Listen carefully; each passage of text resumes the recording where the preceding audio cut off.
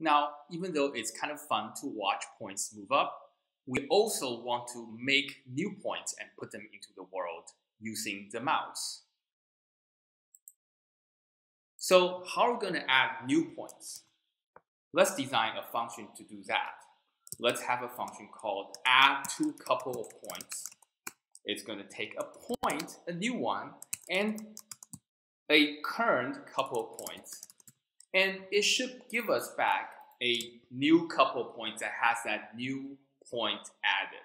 Let's call the given point P and the given couple of points CP for short. Now it's really important that we write some examples for this function. We can use the data examples for a couple of points we wrote before as examples that could be inputs to add to couple of points. For example, what if add to couple of points were to be given a new point? Let's say it's 5100, and we need to add it to CP0. So remember, add to couple points takes two inputs, a point and a couple points. So in each example for the function, we need to give an example point and an example couple points. So let's say this is an example point, that's a new point. And then this is the couple points we had before, maybe on the screen in the Big Bang. CP0 is defined here, it's just make none. So if we have no point to start with and we add this new point, what should we get? Well, if we had no point and we have the point, then we should get 1 point. And we have a way to store that. It's a make one. So let's put make one and then this new point. And then that's it. Now, it turns out that this expected output is the same as CP1. So I'm just going to type CP1. But you don't have to. You can just type out the definition of CP1. Okay, so that's our first example. Basically, if you compare CP0 to CP1, the difference is the new point, make point 5000 has been added. So the result of adding 5000 to CP0 should be CP1. Okay, so that's a good example because, again, we need to have examples for every possible kind of input. And we have 3 possible kinds of input. And this is the first kind of input being exemplified. Let's look at another example for a different kind of input. Instead of adding to a make none, let's add to a make one. So CP1 is a couple points that's made using make one. That's a different kind of input from CP0. So what if we add a point, let's say 3080 to CP1? Well, CP1 has 5100. We're adding 3080 to it. So we should actually get CP2.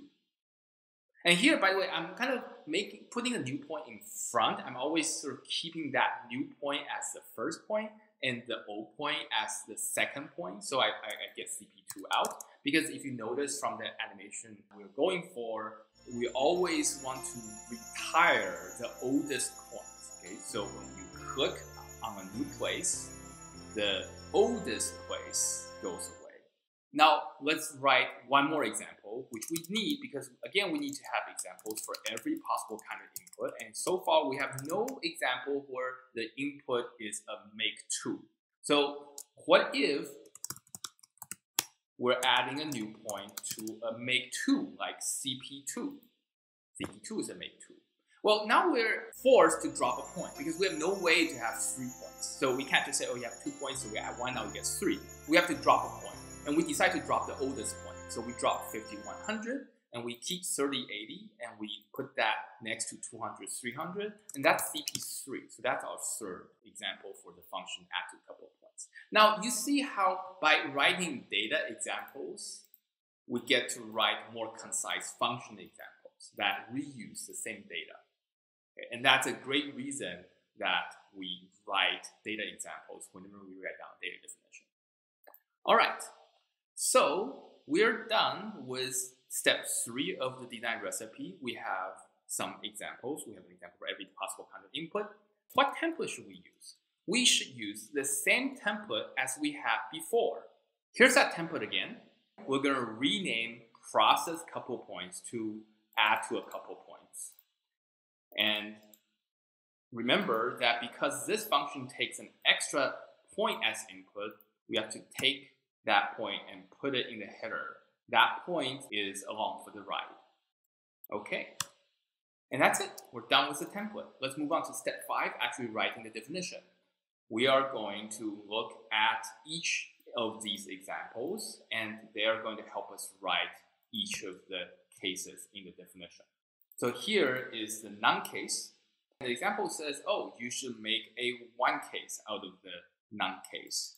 So we're going to use make one, which is in the definition of CP1, and we're just going to give the point P to make one. So that's going to put in the example 5100 in the output. What about the second case? What if the input already has 1 point? Well, according to our second example, the output should be made using make2. That's in the definition of CP2. And we need to give 2 points to make2. The first point is the new point P, such as 3080. The second point is actually just the first point, the only point in the existing couple points CP. So here, we don't actually need to process that point. I'm just going to delete process point. And that's our second case. Finally, how are we going to fill in the case where the input is already made with make2, like CP2? Well, if we look at CP3, that's made with make2.